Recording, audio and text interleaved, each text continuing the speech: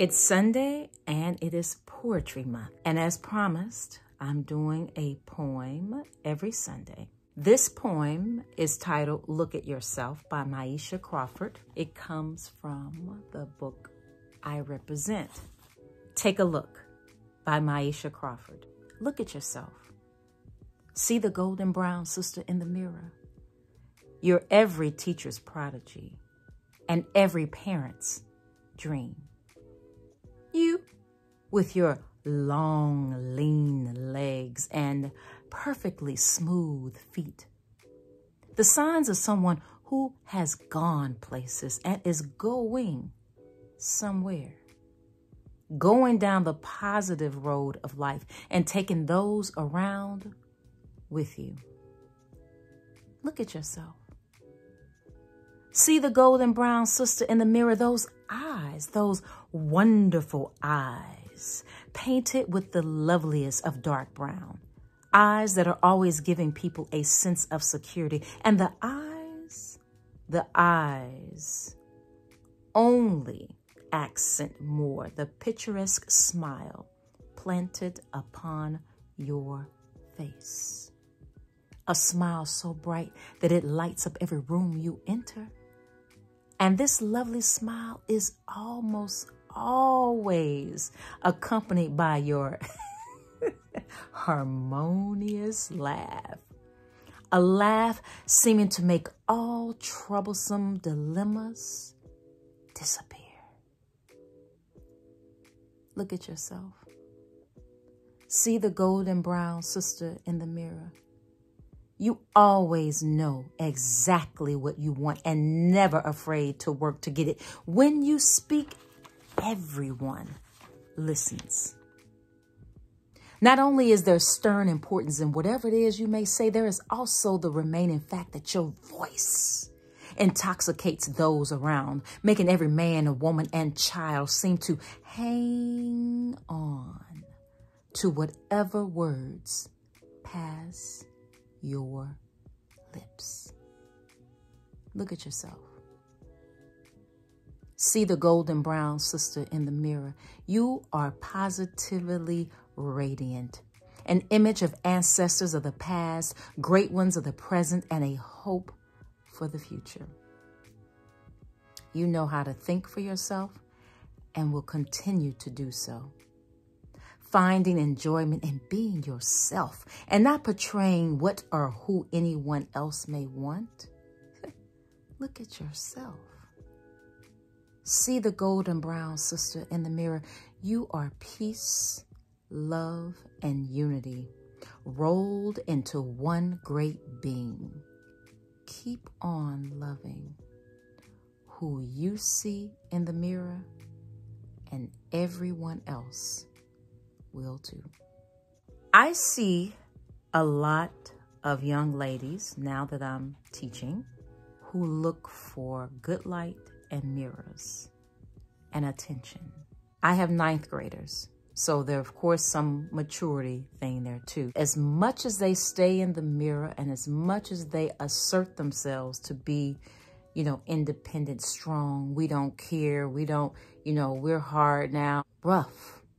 The lack of security and confidence just beams through. Like it's just so obvious that a lot of it is pretend, not real. It's not authentic.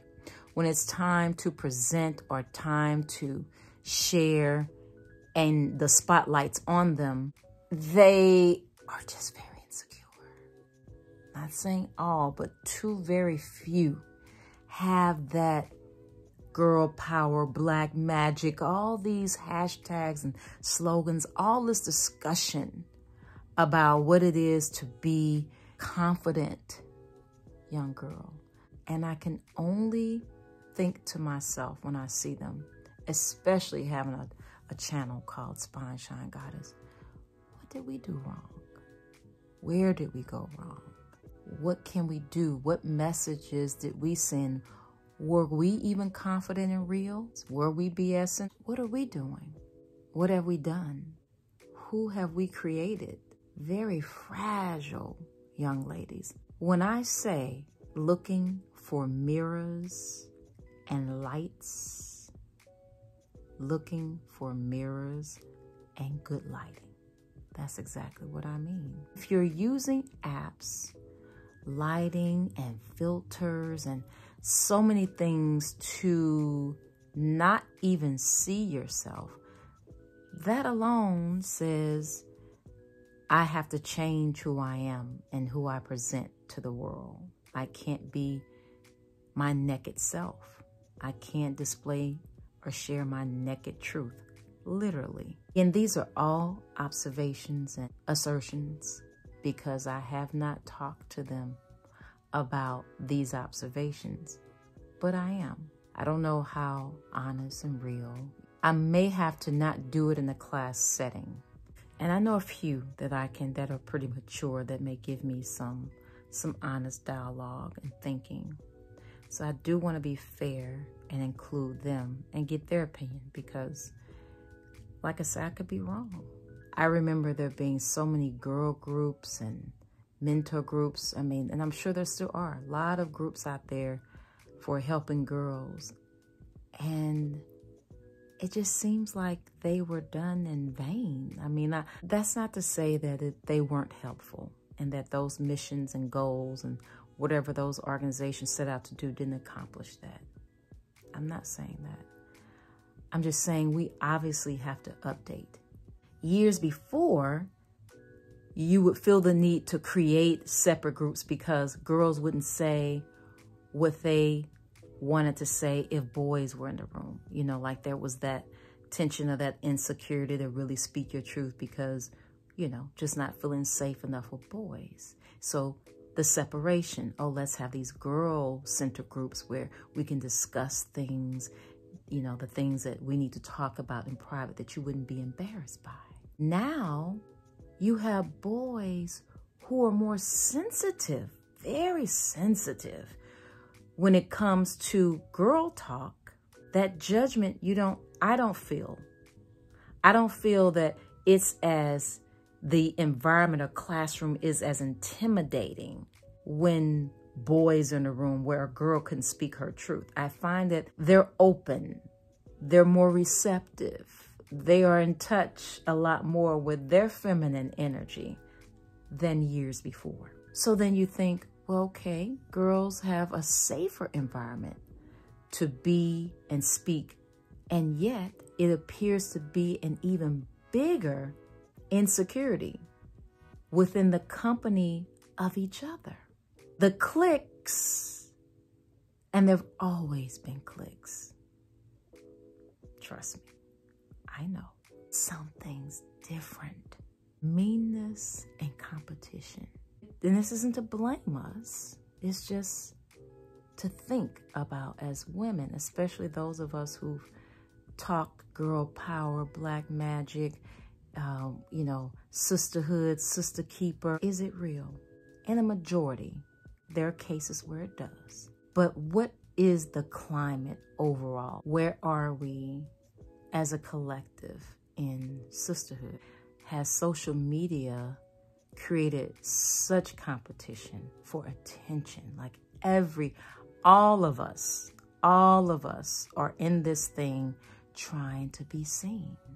We are scrambling to create content that stands out. Everything is about standing out and being seen. All of us. If you're on here and you're content creating and you have any kind of profile or channel, you'd be lying if you say you're not. Because I'm on social media and I have a channel and I'm always trying to self-actualize. Okay, saying, are you being real with yourself? What are you doing exactly? So I have to self-check as well. This thing of judgment and competition and standing out, making sure that it doesn't impact my relationship. Sisterhood, that need to feel validated, that need to feel like, man, you get me. That feeling of, I see you, sis, just the nod, just that, yeah, we need that. And if we are such competitors, and if these platforms have become so important that we need these platforms to validate who we are, and we need followers, and we need all of, then how can you really support each other when you feel like, well, I got to stand out more than you? And if you get too many views and too many followers, and I got to do something else to top you, and or you do all, it's like everything is about attention. I'm just disturbed, really, by the number of girls I see where the confidence does not match. Performance in class is not matching their profiles. And you can see it, the divide, you see it so clearly, and it just hurts. And what can I do? Where did we go wrong? How must we change? What must we do to change this, to help bridge the gap? We're hurting, many of us. I'm going to talk to my students. I suggest you talk to the girls that you know. Have some real conversation around how real do they see you as a woman? Do they see you as confident and strong and standing on your word, and you're about business, but is that really in conflict with your personal life? What are we doing? We have to come to the table, if you will, to have some real talk around if we even feel comfortable enough with each other to share what our vulnerabilities are and not put on. Have we created enough safe spaces to really do that? To have strangers, people who don't know you at all, validate you, that's something that you're going to have to lean into and figure out why it's so important to you. How people perceive you that don't know you, that have no impact whatsoever, except for maybe a like or a follow or a comment or a compliment.